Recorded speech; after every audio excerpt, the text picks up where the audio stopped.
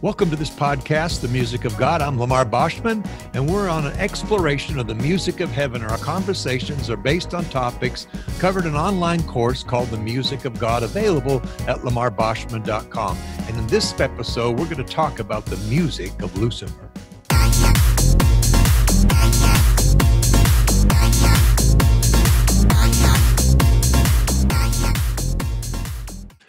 Well, welcome to this podcast, The Music of God. I'm LaMar Boschman, and I'm so excited about this subject. It's been my life study. In fact, the very first book I wrote was The Rebirth of Music, with 1,100 mentions of music in the Bible. Wow. So God has an opinion about music, so we're studying it in this course.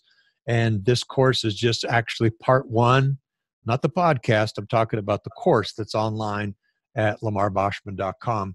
I call it part one because this topic is so big. There's going to be a part two and three. Who knows? Because it goes on and on and on.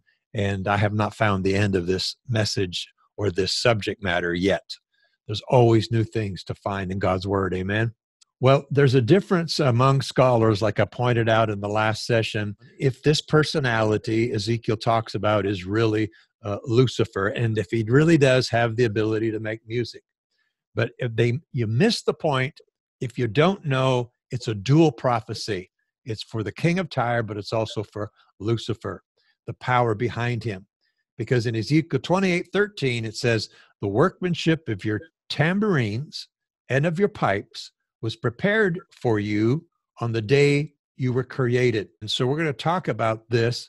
And I want you to know that some translations won't say it. But remember, we said in this podcast that if it's in any translation and inferred in text in any way, that we're going to go with that. And because we want to stretch our concepts concerning the subject of music in the Bible. So somewhere somebody saw glimpses of this potential and possibility. And I'm not a Greek scholar and I'm not a Hebrew scholar. So we're going to take their translations and kind of accept them as we think of the possibilities. Okay? So let's welcome Batsirai Chada from Toronto area in Canada. Hey, brother, come on in. Join the conversation. Thank you very much. You're welcome. It's good having this dialogue. I think that we need to share it with all of our peeps and all of our tribe, because this subject will really help all of us in our music making. I'm so excited about it. In that scripture, Ezekiel 28:13, Batsirai, it says, they use the word the workmanship. That word means service or ministry. So think about it. The ministry of your tambourines. So there's a purpose for him making music. There's a service, an intentional act for the blessing and the benefit of others in the tambourine. And it says pipes. Now, some translations just call those settings for stones, these little things. In the New American Standard Version, Young's, Webster's, and the HNV say that they're tambourines and flutes. Can you imagine? And this is something important to point out, was prepared for you. And some translations say in you on the day you were created. So God prepared tambourines, and pipes can be flutes, for Lucifer. And later on it says it was put in Lucifer. So let's just look at this aspect of him creating percussion instruments. This is like a small tambourine with the skin stretched across it and some bells maybe hanging from it. And it was very primitive, and we have no idea what it sounded like, if it had any tonal quality. Lucifer has this ability to make music in this percussion. So Batsirai, do you think God likes percussion? Does he like rhythm? Yeah, I mean, God's placing it actually, like you said, within him. So it's not something external from him. It's not something he has to go over there and do. But it's just something that's part of his being. It's like, and that just says, like, if God orders it, he wanted it. So if he's making, say, hey, I've made you, I want to equip you with the things you need to do your job and to do your assignment. And those things include instruments that I'm placing not just next to you, but in you. And like we said in the very first session, I think music being something that is part of us, not something external that we create. Right. Well, this whole aspect of the percussion what would be the purpose of rhythm or percussion in music that's in the moment, spontaneous from multiple sources? There is no downbeat. There is no 1, 2, 3, 4. What do you think? Even in the most spontaneous things, like again, like in Zimbabwe, we use a lot of drums and we use a lot of like shakers, and there's also things called marimba, which are almost like xylophones that have sort of a woody kind of tonal quality to it. Yeah, but it's a rhythmic expression. It's a rhythmic expression. Yeah, it's not a meter. It's not a click track. Exactly. It's a rhythmic expression. But again, if music's fundamentally just these pulses of frequency, the frequency has a rhythm. That rhythm is part of music. I would argue that without rhythm, it's not music, it's sort of sounds. Now, rhythm doesn't have to be percussive, like in terms of thing. It could be like a melody that goes la, la, la, la, la, la, la. That's Star Wars. Yeah. That has a rhythm to it, even if it's not percussive in its nature. And if you're the chief musician, let's call it, and you are leading angels upon angels, I think the most important thing would be that you would have a rhythm. A rhythm unites. A rhythm allows people who are singing or in the room to play alongside, to play with and be unified. And the rhythm sets the meter, it sets the agenda. Phenomenal that the leader then would have percussion as part of him. Yeah, and that makes sense, because I remember there was a teaching that the beats of the devil, it was not based on anything on Scripture, because the Bible says, praise him with the tambourine. That means strike the beat. Come on, let's go. And dance. Well, you got to have some rhythm to dance, unless you're just kind of floating around with some existential movement. And then when you think about how God has given us a heartbeat, how there's pulse and seasons and times and rhythms in nature and in quasars and throughout the waves of the ocean, there's intervals, morning, noon, and night, the planets and how they move. It's all rhythm. There's something about this that's fundamental with God. And so it would naturally be in music, correct? Correct. Because that's part of the way he wants things to be. I love the word cadence. Yeah, that's a good word. And that can apply obviously to music, but it applies to those examples. Like there's a cadence to the waves of the ocean. And maybe that's more what the music's like in heaven, because certainly I can't see them being all on beat 1, 2, 3, and 4 together when they're singing different languages, playing in their different cultures, all singing in the moment different things. So a cadence, though, could evolve. It's like this group over here, they got something, this over here, and this whole corporate expression that's multicultural, multi-generational. I mean, are we all going to play and sing the same? I don't think so. But there's still rhythm as part of that, still a cadence, a throb. There's another instrument, Batsirai, that Ezekiel says that he had, and it was this wind instrument called flutes. Jameson, Fawcett, and Brown say they're literally holes in musical pipes or flutes that have evolved into a pan flute. It's plural. That means Lucifer had the ability to make sound on multiple instruments. Now it starts to get complicated. Probably didn't put him up to his lips, if he had lips at all, because we're going to find out that he possibly had 4 faces but 1 head. See, angels don't have wings. They're just depicted with wings because they move quickly. But archangels have wings. Cherubs have wings. And so we're gonna find out more about this, but let's stick to the point of his music making. Pipes, flutes. So there's this wind instrument aspect of him. Does that bring any revelation to you? Yeah, again, like the whole thing of spiritual bodies, physical thing, flutes, well, that needs air to pass through it at a certain speed, sort of creates a vibration. So I don't know, but when you were speaking, I was thinking of a more like a pipe organ. Oh, there you go. Church, multiple pipes sounding. Multiple pipes. Exactly. And we don't know if there's air actually up in heaven, but there's this aspect of breath. And when you think of breath in the Bible, the Holy Spirit is depicted as breath. God breathed on Adam. He became a living being, a spirit being. And when you think about spirit and air and life and breath coming from God's mouth and coming from ours as it blows and makes It makes a drone. It makes frequencies and sounds. There's music in it. That's why I think God sang the heavens into existence. I don't know. It's just a theory. Yeah. It's just the passing of matter, of some substance through another and escaping at a particular pitch because of where the hole's placed.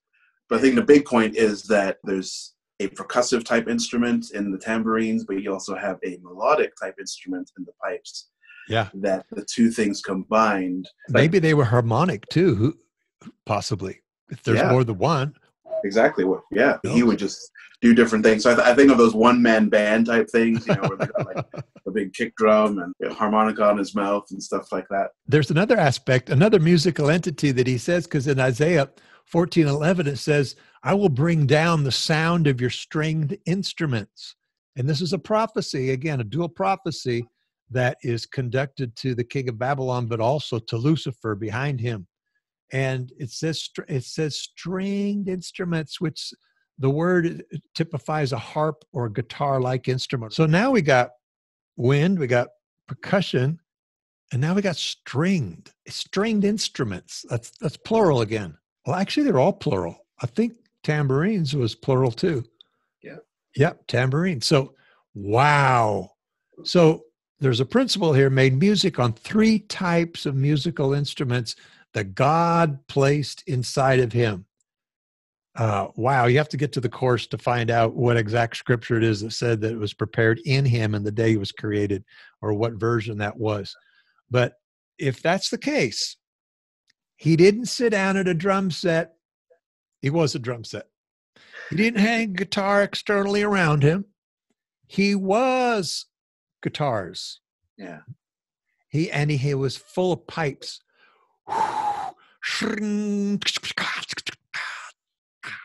So he was not a player of instrument. He was an ensemble of instruments.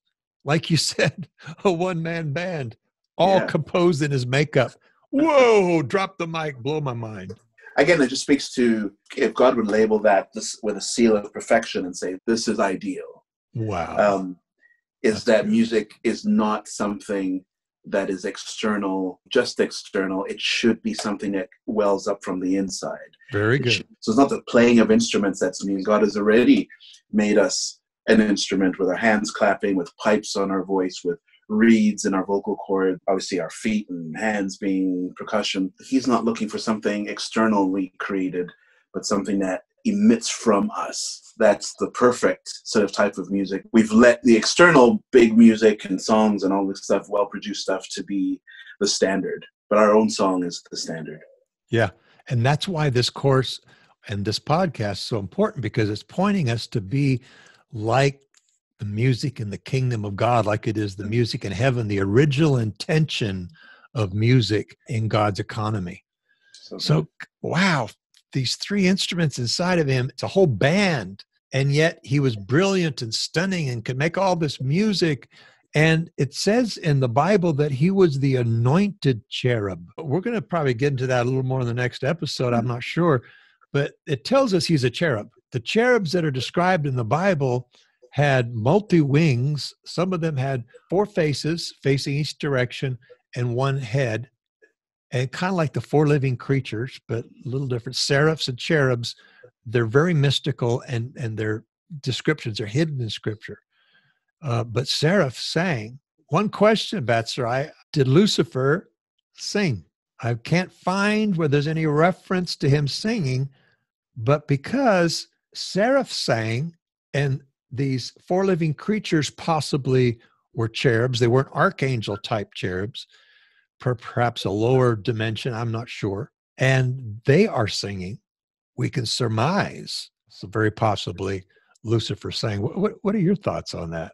I would agree with that. I'd also say, well, what's singing? Isn't singing the passage of air through a pipe with some reeds on it? He's already spoken about pipes. Maybe there's reeds in it. He's got so many vocal, who knows what those things are. Again, make sure we don't try to, well, he's got a pipe. He says has pipes, so that must be, he's got a whole bunch of silver flutes sticking out of him. Whereas it maybe just, hey, like you have multiple vocal cords. I love this. There's throat singing, I think it's called here. You can see a couple of examples maybe on YouTube where people can sing a chord. So instead of one note, they would sing a chord. So it wouldn't just be like the C. They can somehow make 3 notes in their with that one sound. Wow. And it is crazy. It's a skill. Maybe he has multiple vocal cords. I don't know. We have a pipe. And so if he has a pipe, could he sing? Yeah. That's really thought-provoking, because it's very possible that he has some kind of expression that's way beyond our ability to comprehend. Because I'm still baffled by how he makes music on all these different instruments that are inside of him, and how they interacted with each other. And he wasn't a player. He didn't just hang them around his neck. He oozed music. That's why I call him the music angel. He just oozed music. It's just captivating. But one thing it tells me is that let it be done on earth as God created in heaven. If God valued a music angel to ooze music out of him in different expressions, then may we be those musical instruments. May we be those musical entities that ooze rhythms and sounds and pitches to him constantly and continuously. Exactly. Yeah, we are not fulfilling our full potential. And I think, sometimes you see these people, these musicians in other countries, especially like in indigenous cultures or Western, Eastern cultures, the musicality is not, oh, look, he plays the piano well. It's this something like in the way they sing and the way they talk. Some languages are actually very musical in and of themselves. They have tones and pitches. And yes, yeah, there's something about music. I think the big takeaway from all of this is music isn't something in God's mind that's ideally separate from us or something that we do, but it's something that comes from within us, both in a physical way, in our hands clapping, in our singing, in our stomping of feet, but also just even at an emotional level, that it's what makes a song special is the heart and the emotion behind it. I think Lionel Richie once said, I play a C like everybody else plays C, but it's how you play a C that makes all the difference and make people feel something. And I think God has placed that ability in us as his creative beings. Yeah, and so we should focus on that and become those entities that ooze musical pitches and rhythms to God in worship as a life, as an entity, because wherever this entity goes, worship goes, because I'm a temple. I'm a mobile temple of worship. But instead, we go put it on a platform in an elevated place and ask earthlings to look at us and praise our art. Look at this thing I created. Aren't I special? So you see where this is going? Oh. We're going to get into this in our future episodes of the music angel and the darkness that lurks inside of him. So thank you, Batsirai. This has been a great discussion. And I'm LaMar Boschman. I look forward to our next session when we'll explore the appointment of this magnificent musician. And we're going to break down what his role was a little more specifically. So don't miss it. Check out the Music of God online course at lamarboschman.com and go deep, do a study, and tell your tribe and tell your team about it so that they too can become the kingdom musicians God's looking for, I believe, in the end days. So we'll see you on the next episode of the Music of God.